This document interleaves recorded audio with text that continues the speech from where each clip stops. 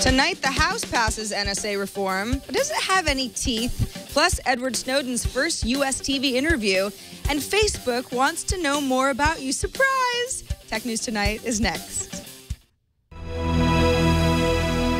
This is Twit.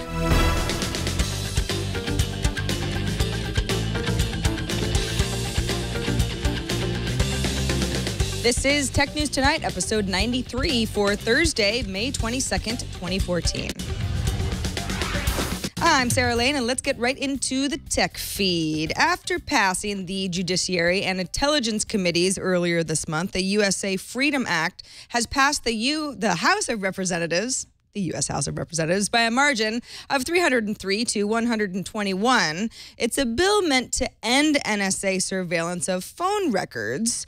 It's now going to go to the Senate, but the Freedom Act will require the NSA to leave phone records in the hands of telephone companies for 18 months and make searches for specific terms only after getting court approval instead of bulk collection and storing. It also aims to limit how the agency collects online communications, makes it easier for companies to report the orders that they receive.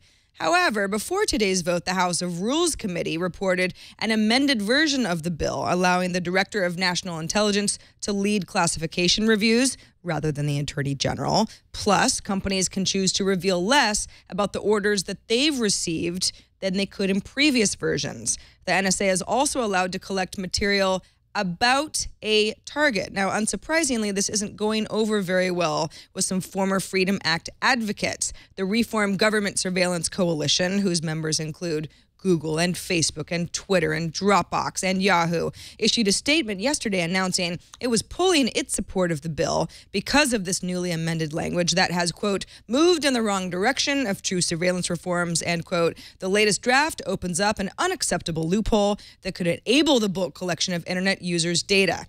While it makes important progress, we cannot support this bill as currently drafted and urge Congress to close this loophole to ensure meaningful reform. Story's not over yet. Edward Snowden is granting his first TV interview to Brian Williams of NBC in a one-on-one interview airing on May 28th at 10 p.m. Eastern. NBC is promising a revealing hour-long session that involves Snowden's media ally, Glenn Greenwald. Engadget reports that Samsung is getting on the virtual reality bandwagon with a VR headset developed for mobile platforms, and cites sources that say the product will be announced this year. Rumors have developers already working with a prototype. That one works with current Samsung products like the Galaxy Note 3, but the final product allegedly will need more powerful next-gen phones and tablets. The headset reportedly will have an OLED screen comparable to the Oculus Rift and a wired connection to the mobile device. Samsung reps have declined to comment. In other Samsung news, Samsung Music, also known as its Music Hub, will shut down on July 1st. An email sent out to Samsung Music users told them to, quote, take the time to download all purchased content and use any remaining vouchers for Samsung Music before July 1st, 2014. After that date, they will no longer be available. Music is a tough business these days. Google's latest update to its search ranking algorithm, known as Panda 4.0, has stripped out up to 80% of eBay's search results. This is according to Larry Kim, CEO of search marketing company WordStream. Why? Well, it appears that eBay is being punished by Google as if it were a spam website, even though it's Google's single biggest PLA, or product listing ads, brand client. Previously, eBay had a very healthy organic search ranking. If you search for a product that could be bought or sold, an eBay page was usually found on the first page of results. That's very good.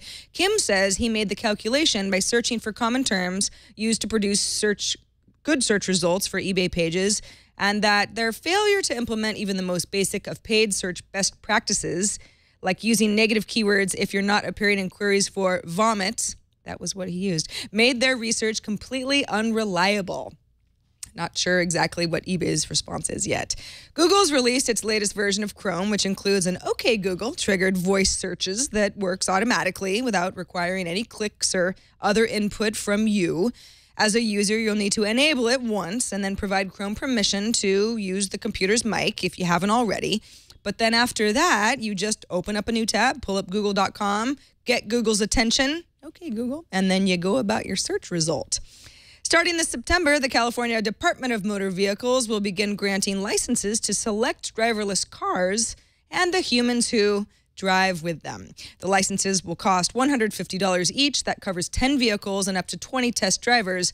However, this is only for designated employees of select autonomous vehicle manufacturers.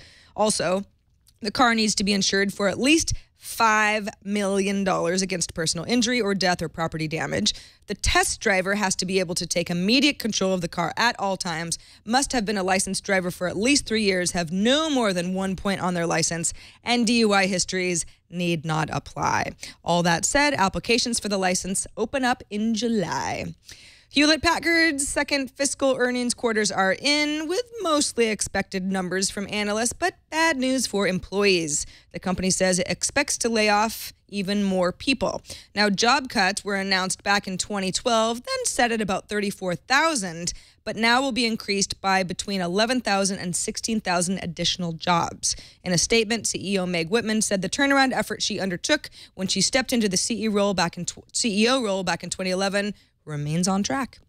Coming up, the fastest robot with legs. He's really cute, and you can see it in action for yourself. But first, I am joined by Roberto Baldwin, a reporter at The Next Web. Hey, Roberto. Hey, Sarah, how's it going? It's going very well. Let's talk about Facebook. What do you think? Well, Facebook's Facebook, and you know it's where my family and my friends from high school hang out. Exactly. So it's hard. you have to opt in. You have to be part of that community. And you know I've gotten a hold of a lot of old friends who I never would have gotten a hold of. There you go. Pre-Facebook. So there's that. There's like 4 people. How about this article that you wrote about QuickCoin that makes sharing Bitcoin as easy as sending a Facebook message? What's going on here? Well, Bitcoin has been, it's in the shadows. I mean, the average person has no idea how Bitcoin works. And really, the average person doesn't understand how currency works in general, which is fine. You just have to be able to go to the store and buy, a soda or a beer or whatever you want to purchase. But Bitcoin, because it's been, relegated to this sort of hacker space, only hackers can use it, it scared a lot of people off. And the average person has no idea how to get Bitcoin, how to send Bitcoin. So QuickCoin has decided to make an app. It's actually it's a web-based app that'll allow you to send Bitcoin to your Facebook friends. It's actually pretty simple. If you have Bitcoin, you launch the web-based app. You find one of your friends on Facebook and you send them X amount of Bitcoin. But they also have it in dollars, so how many Satoshis or whatever equals, $1, $4, or $5. It's like Venmo, but for Bitcoin. Now, I'm a Venmo user. I think it works really well. QuickCoin is going to use your Facebook login. People are used to that with Facebook Connect. But, you mentioned your high school friends and your family. How many people are going to take advantage of something that's associated with Bitcoin and scares a lot of people because, they think it's all about hacking? I think this is really, Bitcoin's definitely in its infancy, getting to the general public. If it does gain wide acceptance, there also has to be an ecosystem within, the commerce area. Like, what's the point of having currency if you can't buy anything?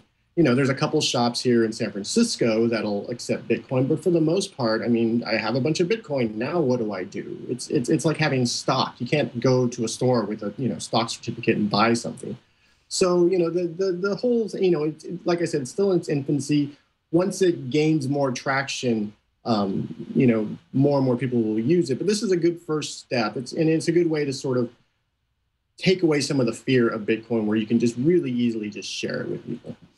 Another Facebook story on your site. Facebook stops irresponsibly defaulting privacy of new users' posts to public, changes to friends. So as a new user, up until now, if I understand this correctly, anything you posted was set to public unless you changed it to friends, which people don't understand privacy settings. How did Facebook even get away with the public default for so long? I think people just didn't realize it. You think, well, I'm only friends with these people on Facebook, so these are the only people who see my content when I post a story, when I post a rant, when I post a picture of my child. They don't think that, anybody can go into Facebook, look up your name, and see all your posts if it's set to public. So, it was sort of this, everyone was sort of naive about what Facebook was allowing everyone to see. And so setting it to friends is actually, it's a good step, but something that should have happened years ago. All right. Well, I mentioned earlier that Chrome has the Google Now functionality. This is a little bit related on Facebook's side. A story that came out yesterday that Facebook is going to add the capacity to a Shazam-like product. So it'll use the microphone in your iOS or your Android app to be able to pull music IDs or television show IDs from the audio around you. Mm-hmm. Should folks be worried about privacy in that sense? Because I guess you could think of it as Facebook is always listening to your life. If you're really concerned about privacy, you shouldn't let anything, get to your microphone. For the most part, you shouldn't be too concerned about, Facebook's robots and servers telling everybody that you're listening to, the latest song or the latest TV show, or you're watching Game of Thrones. But it is opt-in, so yeah, it's opt-in. But if you're truly concerned about privacy, my thing is, don't allow anything to access your microphone. Don't allow anything to access your camera. But most people, I see a lot of indifference to a lot of the privacy things that are going on. They're like, well, I'm not doing anything wrong, so I shouldn't be concerned, which is the wrong way to think about it. I doubt Facebook, there's a very slim chance that Facebook is going to do anything malicious with this information. But you never know. And, with NSA and hackers and whatnot, the last thing you want is hackers knowing that you're watching, 2.5 Men. You don't want anyone to know that. Right. Especially hackers, because they could dox you, and that's a horrible thing to be sharing with the world. You love that horrid Charlie Sheen show. So are you going to opt in or no? I don't really share what I'm listening to or what I'm watching via Facebook. I actually turn that option off when I'm using RDO, just because I listen to a wide range of music. But for the most part, I feel like it just sort of creates a lot of noise in my feed. Well, thank you, Roberto Baldwin, reporter over at The Next Web, who also makes the wonderful Gingercast that I watch every day. It's a 6-second version of, sort of like this show. Let folks know where they can read more of your work online. You can just go to thenextweb.com. Perfect. Thanks so much. Thank you. All right, finally, got a little taste of that, you audio viewers. Who is the world's first fastest robot on legs? We have a winner, a current one anyway. It's Outrunner. This is a 6-legged little machine built by Florida-based Robotics Unlimited that can reach speeds of 45 miles per hour. That's on a treadmill, but still 25 miles per hour in the great outdoors. Now, the previously fastest robot was built at Boston Dynamics, and that only got up to 16 miles per hour outdoors. 28.3 miles an hour on a treadmill. So we are making strides. Now, the team behind Robotics Unlimited is raising $150,000. It's a Kickstarter project in order to produce the Outrunner for actual sale. They say if they hit their goal, that they'll host a global robot race in which anyone can enter. The Robot Olympics, people, they are not far off. I, for one, am excited. That's it for this edition of Tech News Tonight. Subscribe to the show at twit.tv/TN2. And I should do that, TN2. And write us at TN2 at twit.tv. Don't miss our morning news program, Tech News Today, tomorrow and every weekday at 10 a.m. Pacific, 1 p.m. Eastern. I'm Sarah Lane, and thanks for watching. Bandwidth for Tech News Tonight is brought to you by CashFly.com.